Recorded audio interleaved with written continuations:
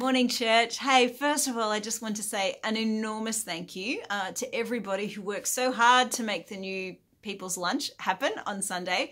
Enormous thank you to those of you that made soup, served soup, heated soup up, came along, had conversations, shared with the group. Really, really appreciate it.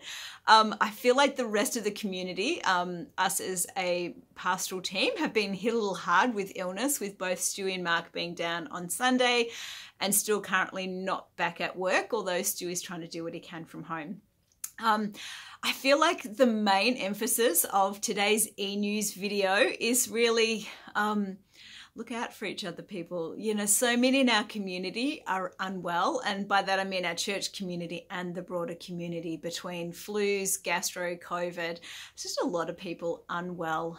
We also have some people in our community grieving at the moment as well. So, hey, look, if you've got an opportunity to write a card, send some flowers, make a soup, that would be amazing. I'm always blown away when I'm chatting to somebody and they say, oh yeah, I've just dropped a meal off to that person, or I've called this person to check in on them.